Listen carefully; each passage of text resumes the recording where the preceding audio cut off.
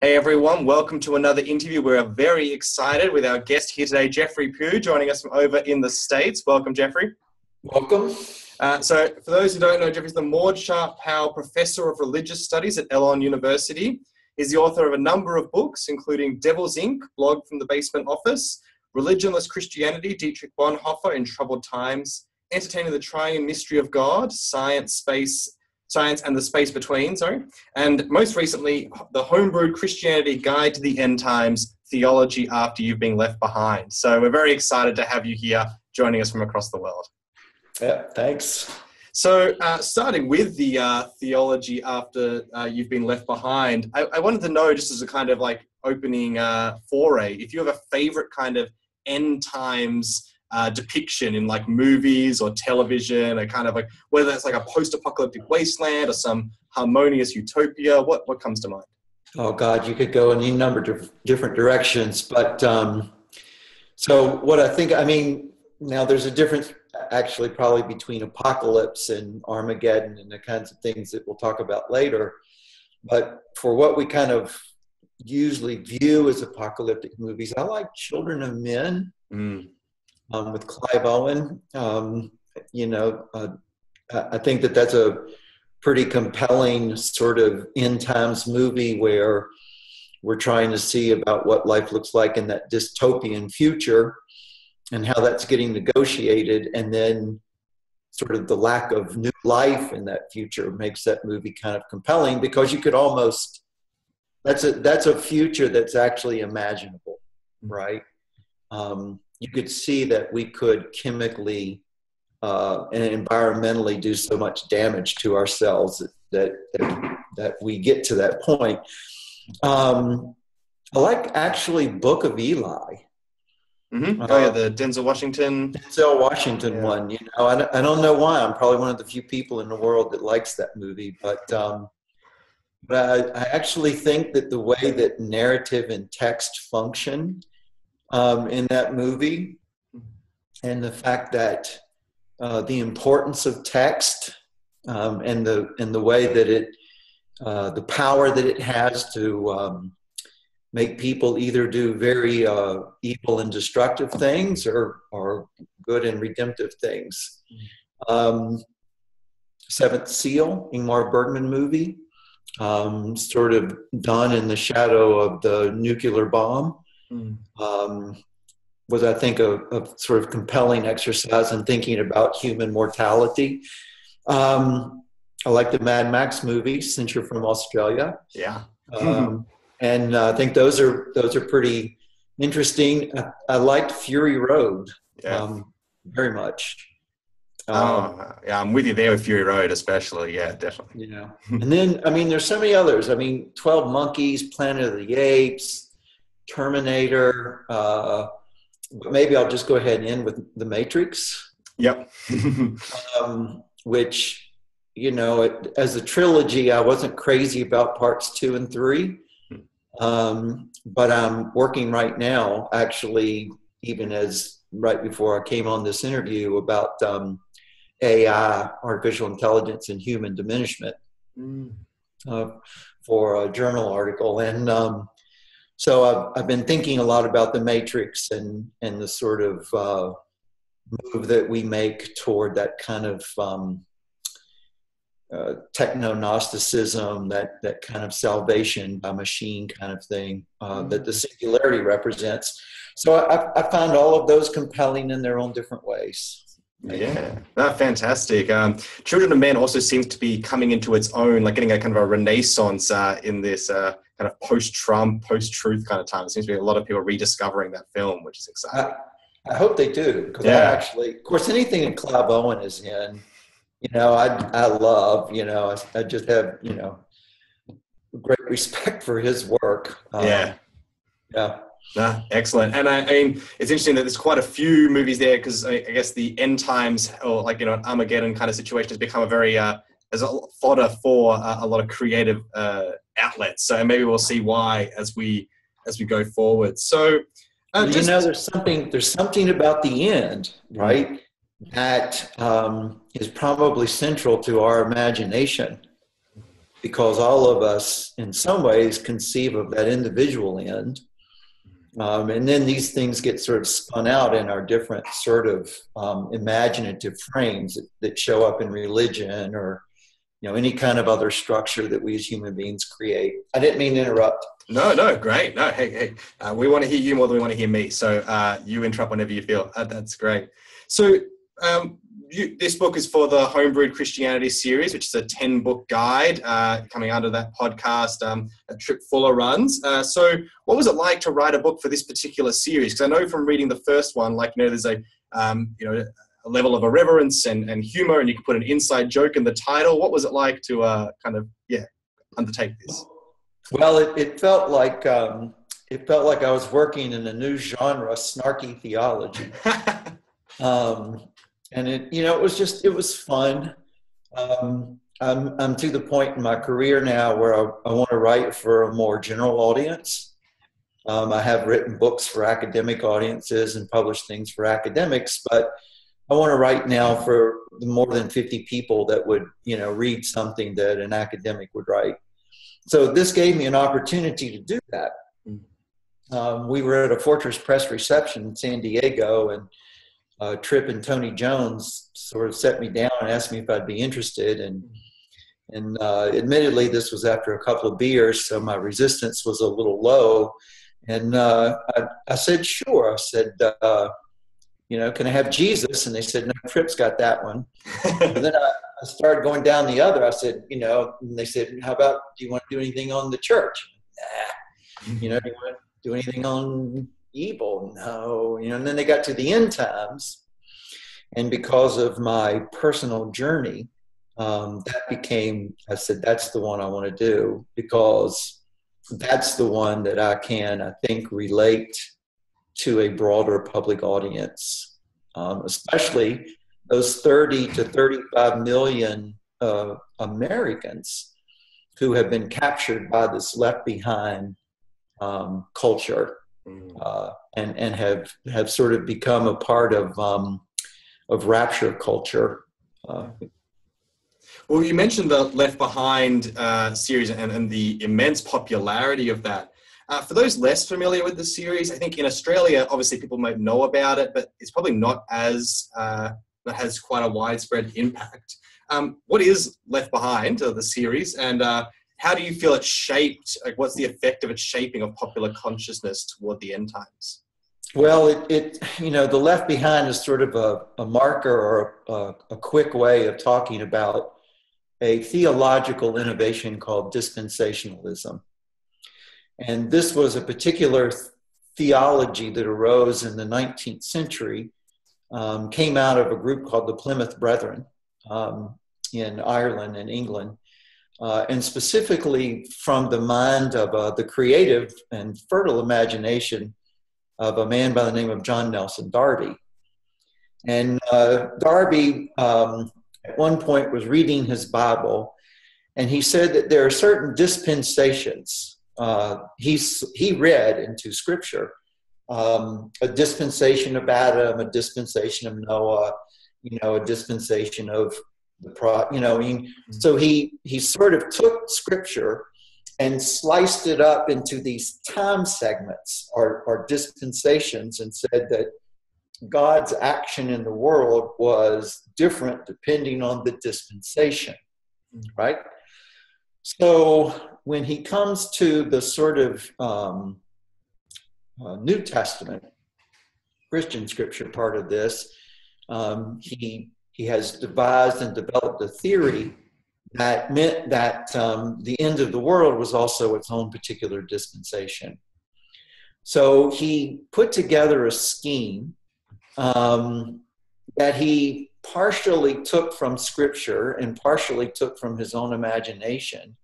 And in this scheme, he used certain tropes and ideas and concepts that are present in apocalyptic literature, and fused those together into a kind of map or a grid of what the end times were.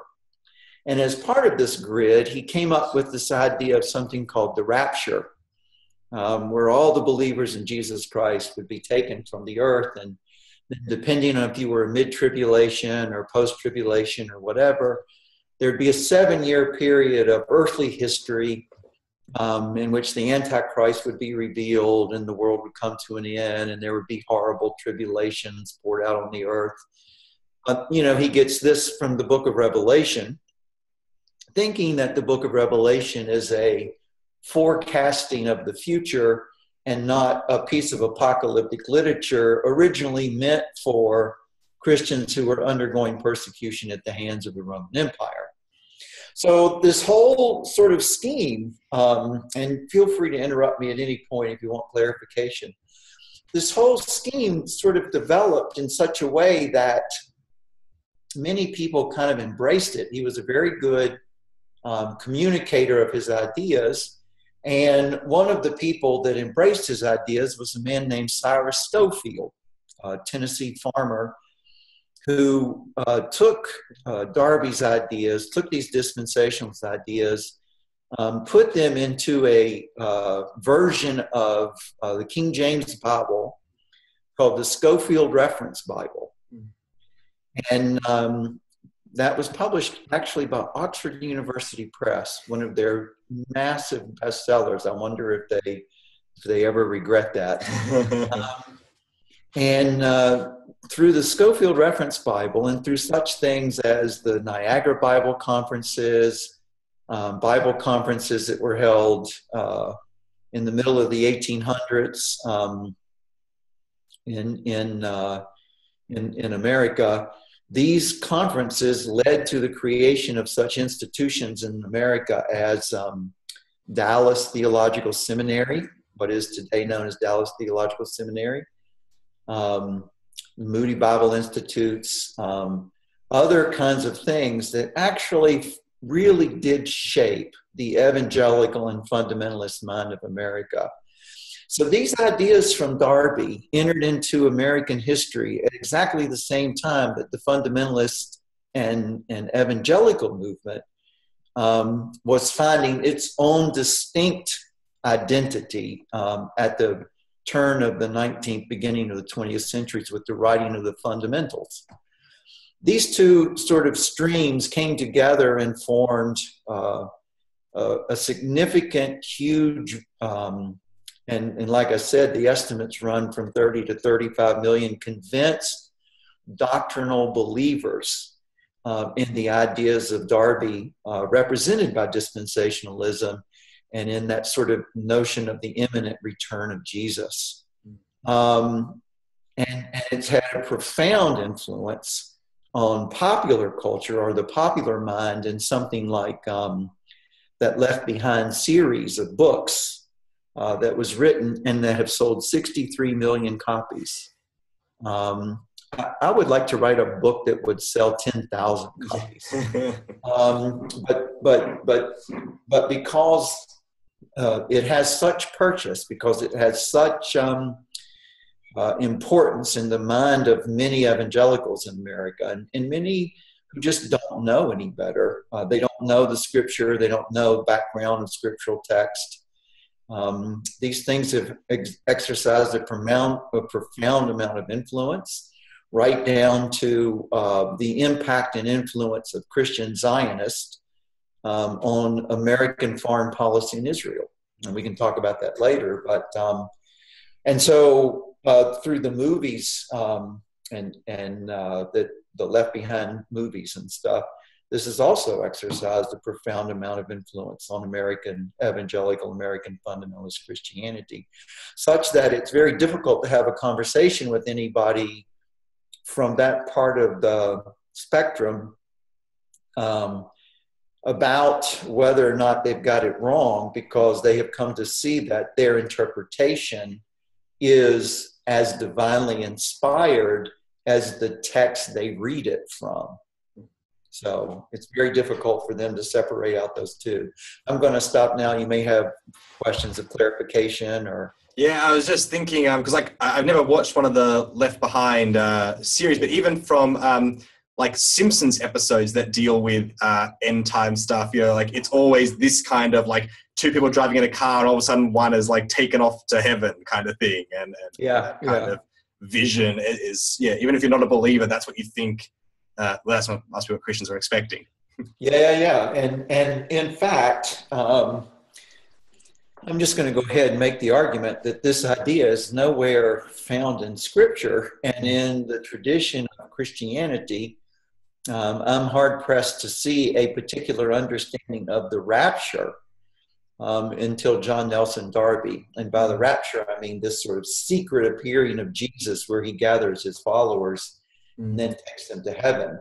So when I was growing up back in antiquity, there were lots of these bumper stickers on people's cars that said, warning, in case of rapture, this car will be driverless. And so I have a bumper sticker on my office door, and it says, come the rapture, can I have your car? So if I'm lucky, it'll be a Tesla. But but this sort of image, or this has created an imaginary that people have internalized and then order their lives around. So there is a sense in which you could say that there are over 30 million people in my particular country walking around in a state of false consciousness about what the return of Christ or what eschatology sort of in toto actually means. And I think it's a bare bones and minimalist way of understanding eschatology. And it's tragic in some ways that so many people are captivated by it. And it ruined Nick Cage's career. Yeah. Well, maybe that didn't have far to go, but and then that kind of apocalyptic imagination also creates movies like the Seth Rogen, James Franco. This is the end. Yeah. Which is execrable, but I have friends who love it. So I guess if I looked at it as kitschy camp, I would, appreciate it more. Yeah. Yeah, that one did come to mind. And obviously also images this kind of end. Yeah. So we kind of mentioned that obviously this has dramatic effects on how we see the world now, how foreign policy, how things like that are worked out. And recently at the CPAC, the Conservative Political Action Conference over in the States, there was a panel which got some interest, which was called If Heaven Has a Gate, a Wall, and Extreme Vetting, Why Can't America? Obviously in reference to the executive order on immigration. How do you see this as a reflection of this kind of dispensationalist rapture, end times fascination? Well, I don't know that I can make a direct correlation between that particular panel and the sort of notion of rapture culture that I'm talking about. And let me just go ahead and say that one of the reasons that this so fascinates me is because I actually got caught up in it when I had a conversionary moment when I was a teenager, and the first thing somebody did was put a copy of The Late Great Planet Earth in my hand. By Hal Lindsey, and then that sort of started me down a trail that I recovered from quickly, but became a lifelong interest in why people would accept that. Now let me go back to the panel at CPAC for just a minute. That panel does reveal a particular understanding about God's way in the world and what judgment means, and who is in and who is out. And so the panel itself does talk about the way that the most conservative elements of Christianity in America are creating boundaries and fences so that they can keep out those who are not chosen from those who are, and that they will be the ones to be able to decide that. And they will project onto God then those decisions that they have made. So I see that panel actually as being a kind of a judgment of that particular expression of Christianity that says that heaven is a place where people are barred from. And we all have these images of St. Peter at the gate and you know, how Peter's gonna, you on this side and you on that side, right? And we all have jokes about it and everything. But the fact of the matter is that we have conceptualized these concepts and ideas for a reason. And then we have projected our notions of who is chosen and who is not, who is in and who is out. We projected those onto God as if God were going to choose the ones that we would or reject the ones that we would. So that wasn't exactly necessarily tied to rapture culture. Yeah. But it's tied to a kind of expression in rapture culture. And I've seen this so many times that there are people in this world who will not be happy in heaven unless they know someone else is in hell. Yeah, perfect. Yeah, thank you for that. So now I could imagine that in response, you know, you're seeing this Left Behind series and its prominence, the effects of it, the you know, how damaging it can be, things like that. I can imagine people who maybe are more on a progressive end of Christianity thinking, maybe this is better if we stop thinking about the end times altogether. Maybe if we just we'll just, you know, because you're worried about that whole, you're so heavenly minded, you're no earthly good. You know, let's just focus on being earthly good. Should that be our response? And if not, what do you think we risk losing by forgetting or neglecting thinking of in the end? Yeah, so I'm going to get to that question, but there's something that just popped into my head in a follow-up to our previous one. Yeah. And that is an article that Sarah Posner just published in Washington Post, talks about a study that's been done that says that the most rabid end-timers, the Pat Robertsons of the world, the strongest dispensationalist people, are lining up behind Donald Trump because they feel like Donald Trump is God's chosen person and that we are living at the end of time. And he's not God's chosen person as the Antichrist. He's God's chosen person as the one who God has chosen to save America. So that there is an alignment now between the religious right and the Trump regime that is going to be interesting going forward. We can talk later in the broadcast about whether that represents the new German Christians, you know, during Bonhoeffer's time. But going back to your question for just a second, I think that the end is important, and we shouldn't let it be colonized by those who would sort of narrow down or make the end a thing of thinness. The end is thick. And what I mean by that is that when apocalypses are written in Scripture, whether it's the apocalypse of Revelation or whether it's you have apocalyptic text in Daniel or a couple of chapters in Ezekiel, or you have even extra canonical apocalyptic literature like the Book of Enoch or the Book of Similitudes, or all those apocalyptic literatures that were present and circulating at the time of Jesus and also at the time when John is writing Revelation. These apocalypses are written in circumstances of great political pressure and oppression.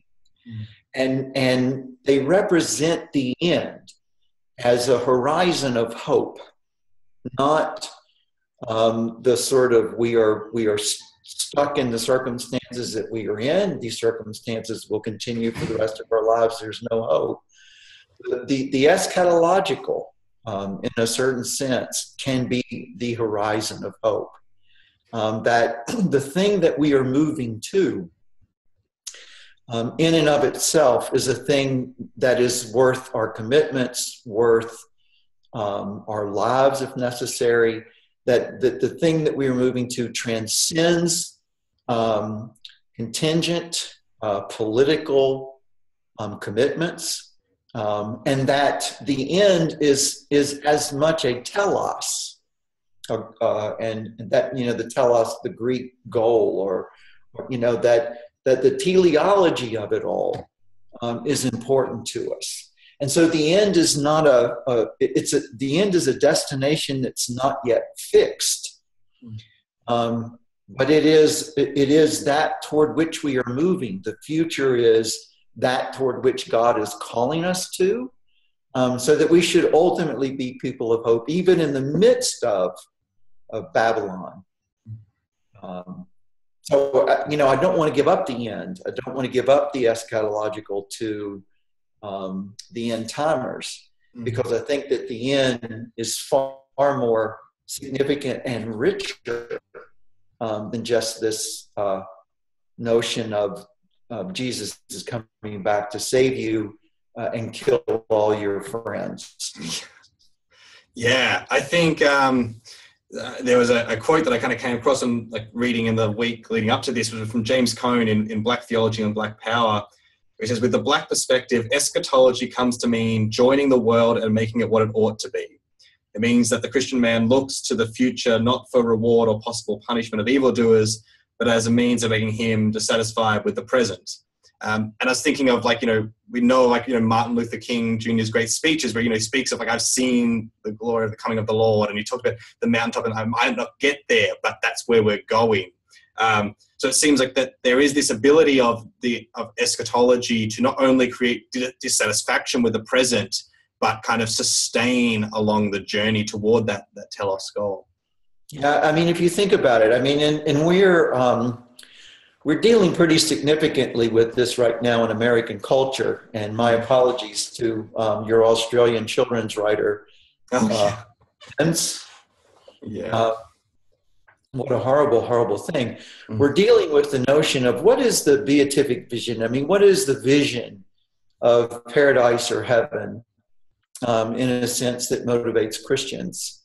And there is a way in which you could say that, well, part of that vision is the erasure of all evildoers, the erasure of all of those who transgress. And this is the great thing about Scripture, right? You see that in Revelation. You can't read that sort of apocalyptic text and not see that there is that separation, right? And we can come back to this because I think, that's one of the great problematics of Christianity. But you also see the vision of those who are gathered around the throne who worship. And they're not all of one race. They're not all of, your young men, your old men, your women, and, look at those places in Scripture that are inclusive. Is the vision of the Lamb ultimately a vision of inclusion, or is it a vision of exclusion? And depending on how you sort of understand or see that becomes a kind of motivating factor for your life. I think Cone saw the inclusive vision. I think Martin Luther King Jr. saw the inclusive vision of what the reign of God looks like. What would the reign of God look like in the world? I think Acts 2 is part of that inclusive vision where the diversity of the nations is sort of brought together. Now, I want to be a little careful about what that inclusiveness means, because I'm actually going to go ahead and be a little bit heretical here. The inclusion may be those who you think are excluded. So I'm thinking about C.S. Lewis's book now, The Last Battle. And for all the anti-Muslim signifiers in that sort of children's series and the Chronicles of Narnia, and for all the things that we could go back and we could sort of read and see and understand, there is that part in The Last Battle where, and I can't remember which one of the little children is asking Aslan about somebody that's going higher up and further in with them. And Lewis has Aslan respond, well, they thought they were serving Tash, but in effect, they were actually serving me. there are those surprises in the eschatological vision, right? Just like there are surprises at the feast where those who were invited find themselves on the outside looking in, and those who were on the outside on the periphery, on the margins of society, find themselves eating at the feast. Well, we're structuring our culture now in America in such a way that we are marginalizing and pushing to the periphery those without social power, those who are of a different religion, those who are of a different ethnic mix. And this is going to lead to some significant, huge societal problems in our country if we can't resolve that. An eschatological vision of the table of Christ runs directly counter to what the political vision of exclusion would build for us and structure for us in a society. Well, that's great. That's a good tweetable moment for those who, when you're watching this interview, shoot that one out. So you're also the author of, as I mentioned before, Devil's Ink, blog from the basement office. Now, in this book, you kind of write from the perspective of Satan to engage in a social critique on the way we often ignore what is structurally wrong with the world and getting distracted on like politicians' marriages and things like that. How did switching up the perspective from which you wrote the book help enhance or shape this social critique? And what were some of your big takeaways from the process? Yeah. So let me just go ahead quickly and say that when I started it, I was trying to attack an understanding that has arisen in some quarters about the problem of evil as being a personal decision. So sin is something that we do personally. We don't look often at how structures operate to manifest evil in the world or sin in the world. So let me just go ahead and give you a story about maybe one of the motivating factors that led to the book.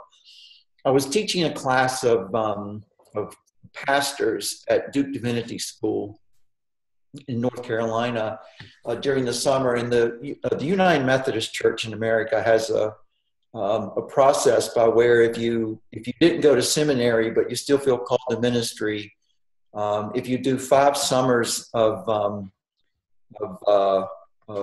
seminary training, and these are called course of study schools, you can become ordained, albeit at a lesser level, and then you'll go out and serve churches. And many of the churches that these people serve are not going to be the big steeple churches.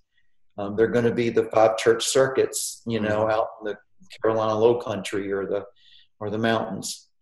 So you have a deep sense. I have a deep sense of admiration for those people that are that follow this path. And I was teaching the first year theology class. And now most of these are second career people. A lot of them were retired military. This was back in the day when I had a beard and my earring and Birkenstocks. So I'm pretty sure that they thought I was a patchouli stinking Birkenstock wearing granola eating hippie. And so I would go into class every day, and they would be living together at Duke for 1 month while they were doing these classes. And I'm pretty sure that they would figure out during their nightly sort of, hanging out, what are we going to try to get him with tomorrow? Because every day I'd come in and they would just kind of have a thing where they just, so these are very Southern people in America. I'm not sure, for your listeners, I'm not sure that they're going to be able to relate. I don't know if there's any kind of analogous group in Australian culture, but Southerners have their own particular and distinct accent and way of being in the world, and that can be good and bad. Anyway, so I'd go in, they'd say, "Preacher, do you believe the Bible is the Word of God? Or, do you believe that Jesus died for our sins?" And one day I came in and they said, "Preacher, do you believe in the devil?" I said, "Well, so let's think about that." I said, "What does the Bible call the devil?" So I threw it back on them, and they started in with the names, he's Beelzebub, he's the father of lies, and he's Satan, and all these things. And finally somebody said he's Apollyon, the destroyer. I said, okay, so let's stop right there. So anything that destroys is of Satan. Can I get an amen? And these people are like, amen, amen, amen. And so I started going down the list that usually they have, which constitutes a pelvic theology, because sin is anything that happens in the region of the pelvis. So abortion and fornication and all kinds of things. And I've got them going. And I said, nuclear weapons and anybody that justifies their existence or their production is of Satan. Can I get an amen?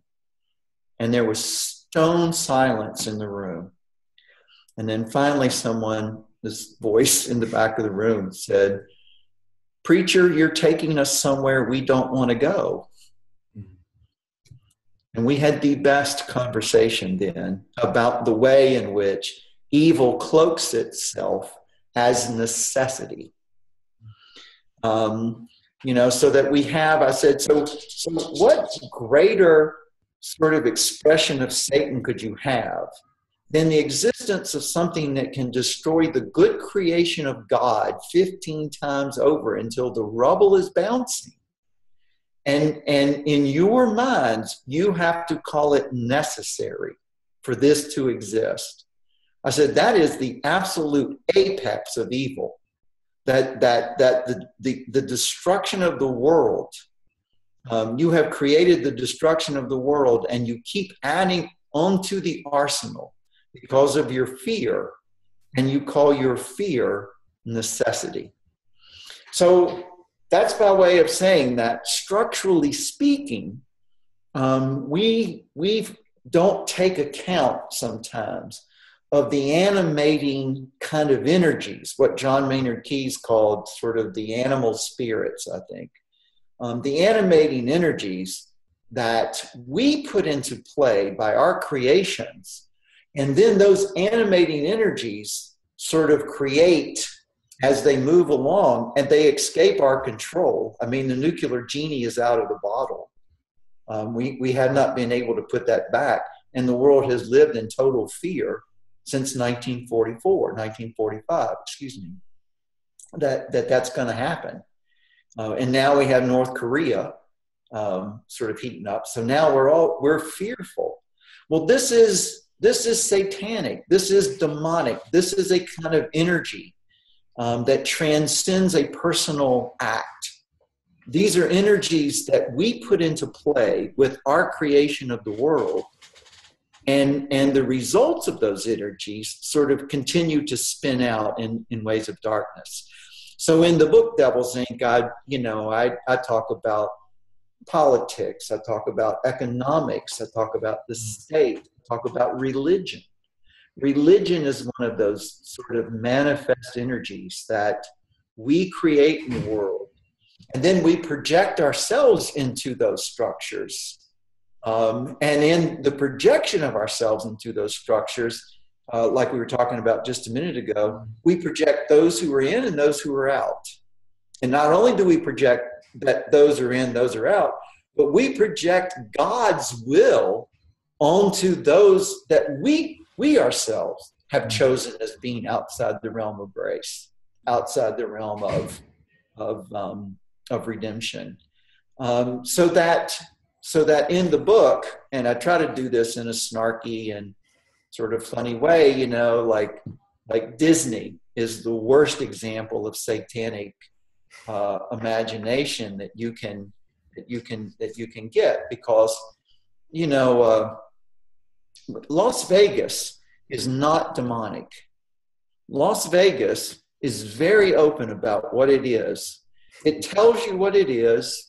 It says, if you want to come here, we're going to fleece you. We're going to take your money. We're going to give you the sort of the counterfeit notion of what a true good time is. And when you go home, you'll have that memory of the shame that you got here. What happens in Vegas stays in Vegas, right? But Disney's so subtle because it works through extortion. I mean, what parent can can say to their child, no, you can't have that Little Mermaid doll, or you can't have that Merida, game or anything, or no, we don't want to take you to Disney World. No parent's going to do that. Disney makes the same amount of money that Las Vegas does. It just does it by manipulating the desires of your children. This is Satan sort of laying this out in the thing. But I also talk about the way that memory functions, and forgetfulness functions, not in the positive way, but in the way that leads to continuing atrocity. And so the book itself is, I try to sort of humorous in a satirical way show that we have been captured as human beings in the structures, in the very political structures that we built. We've been captured by a kind of spirit that animates us, that ultimately does not lead to the things or the fruits of the Spirit or the things of grace, but it leads to the destruction of the world, the exclusion of others, the increasing numbers of hungry, poor, immigrant, and refugees. I mean, there's so much talk about refugees now. There's no talk about what the structural forces were that created the kind of refugee patterns, the migration patterns that we see now. Nobody wants to unwind that back to what were the influences, for instance, of the CIA and the Iranian government in 1952. What were the influences of lies that were told during the Iraq War and the run-up to the Iraq War that created so many refugees from Syria and Iraq? We create all of this destruction, and then we do it under the name of good, but it's still destruction. So the takeaway that I want the reader to get from that particular book is that the things that are most cloaked to us as necessity, as political need, as cultural assumption, those assumptions are the very things that need to be most severely critiqued and are often the least critiqued because they have worked their way into us to the point where, well, that's just the way things are. Yeah. No, that's the way we created them. And that's not the way things are. You're talking about some kind of ontological reality external to you that your society conforms to, and that's just not what we've done. We have created these structures, and then we have invested the sort of objective world into them, and that just doesn't exist. Yeah, that's fascinating. I definitely recommend people check that out. I'm going to do so myself. So moving broader, we mentioned before you're a professor of religious studies at Elon University, and in the past you've taught a topic, theologians under Hitler. And you also wrote the book we mentioned before, Religionless Christianity, Dietrich Bonhoeffer and Troubled Times.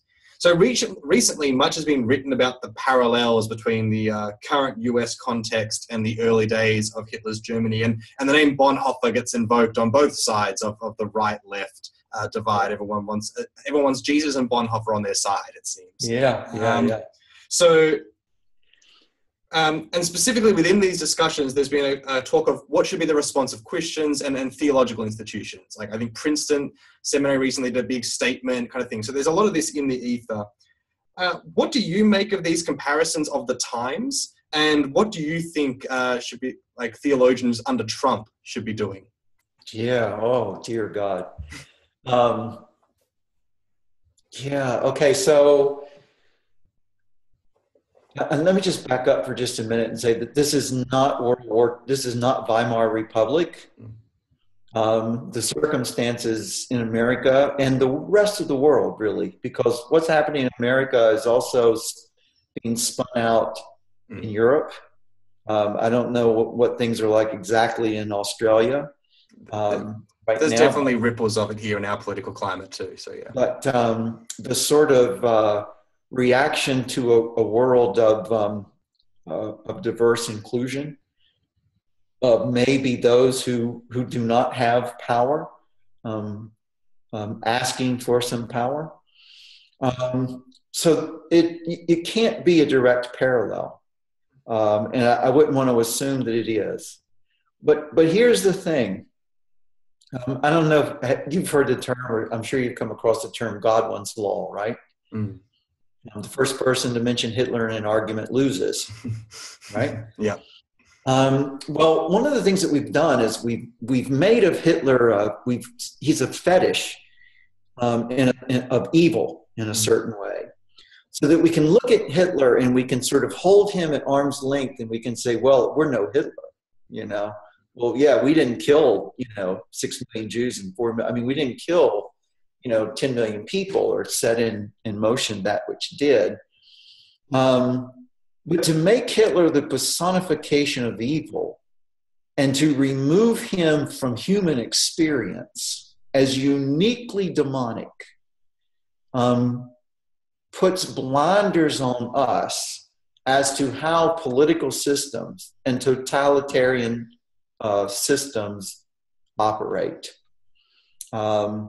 Because there have been other people in culture and in society who run autocratic regimes, who run totalitarian regimes, who, under the guise of keeping us safe, have brought in totalitarianism, which is, writers like Orwell and others warn us of. These are some of the best apocalyptic movies, probably warn us of the kind of totalitarianism that comes from keeping us safe.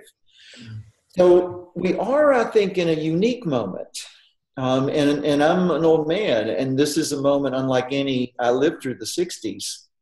And this is a moment unlike any that I've known in American society, because we could go either way. There is a way in which a path that we could follow, that whatever fragility democracy has will go by the wayside. And one of the things that we don't realize, and this is part of the reason I think we're a little bit different than Germany was in late 20s and early 30s, all societies are fragile.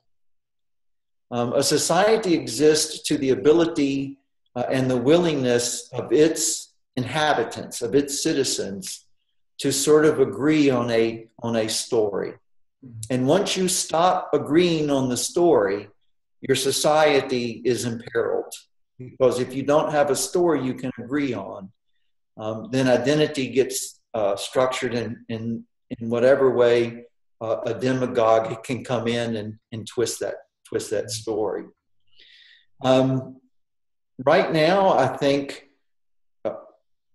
we have people in places of power that would be more than happy to impose a type of story on American society and American culture where they're the only narrative, they're the only story that is able to hold political power and political sway.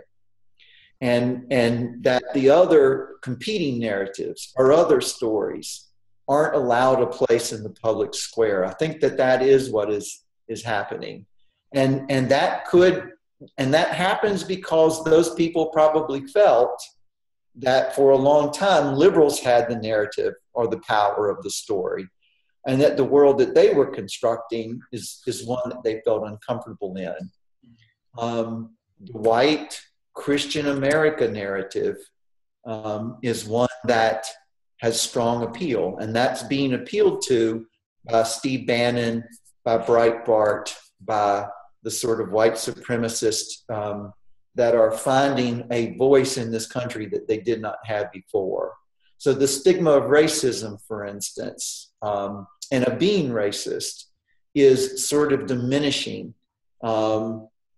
with the sort of rise in political power, for instance, of the Trump regime.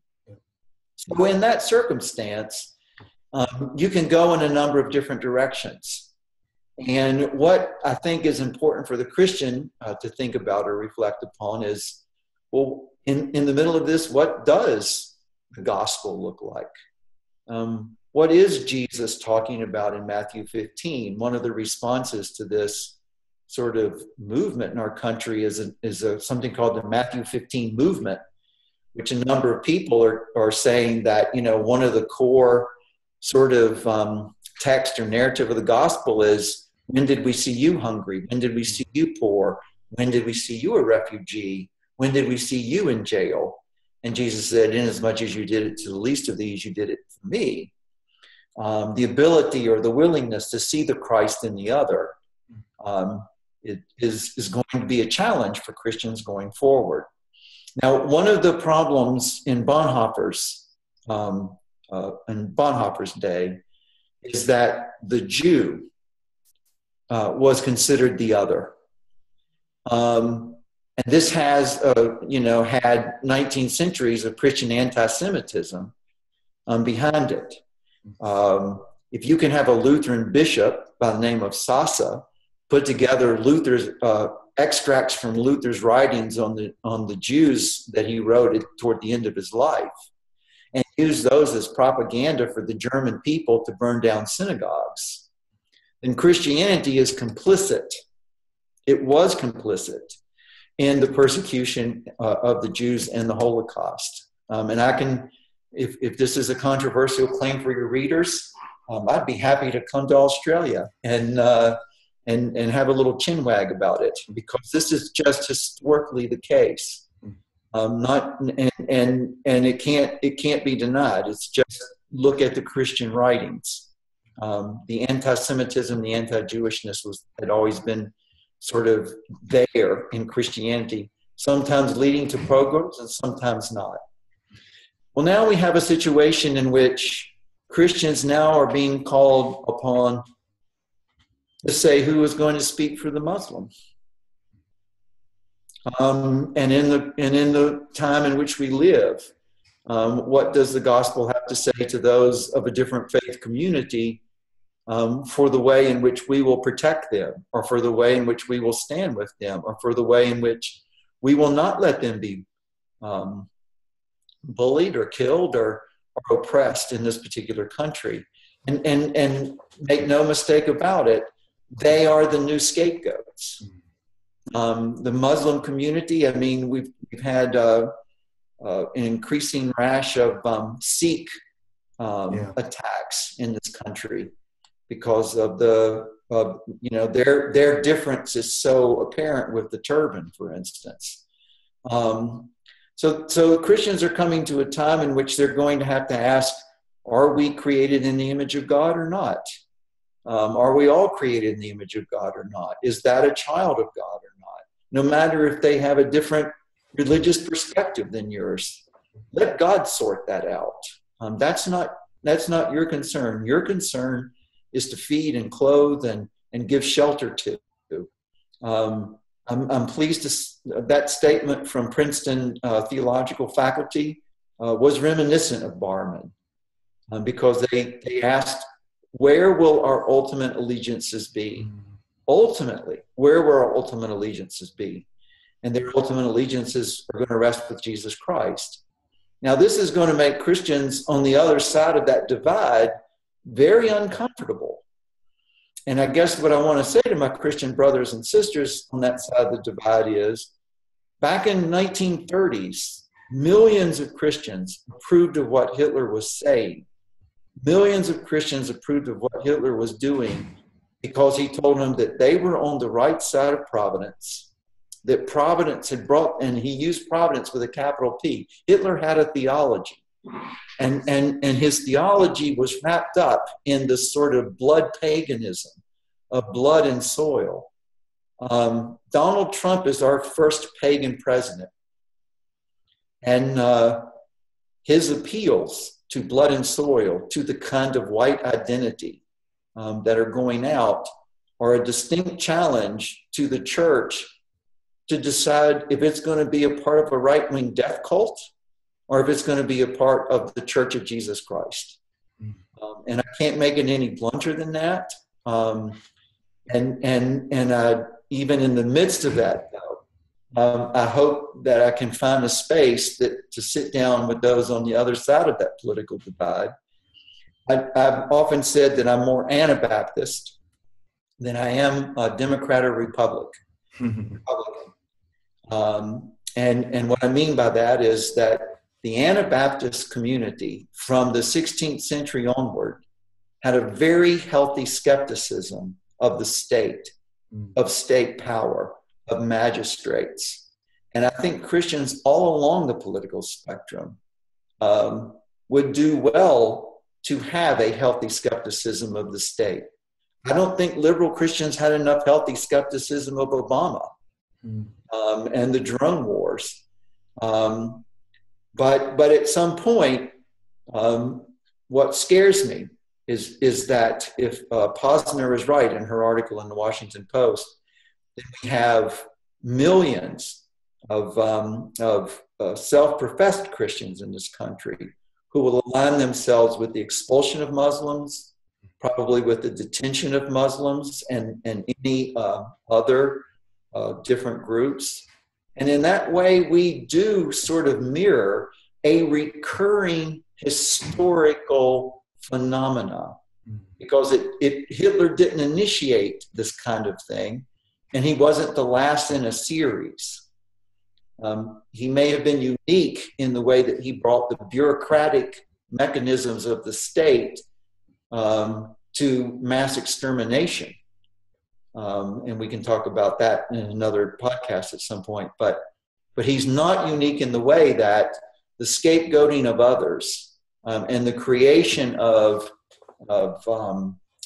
particular outgroups in society and culture lend themselves to the ultimate destruction of a society, even as they think that they are protecting themselves from the infringement and danger of those on the periphery. Thank you for that. That was an excellent response, and I think the bluntness is necessary in times such as these. So I really hope that people take a lot from that. There's a lot to chew over, and we'll be certainly thinking about that in groups. I'm aware of the time that we're going over. So basically, how can people connect with you, stay up to date with your work, reach out to you if they have questions coming out of this? Yeah, how's the best way to get doing that? Well, for me personally, you can always just reach me through Elon University, ELON University, and just go to the religious studies page, and you can link up with me there. I wish I could say that I had a blog site, but I put one up when Devil's Ink came out, and then after the comments got so angry, I actually took that blog site down. I'm getting ready probably to launch another blog, hopefully launch another blog site in a month. I can't figure out whether to call it Entertaining Mystery or Religionless Christianity. But I'm working on it, but it's not there yet. Yeah. And if your readers are interested in Bonhoeffer or religion and science or the end times, I have those books that you've alluded to.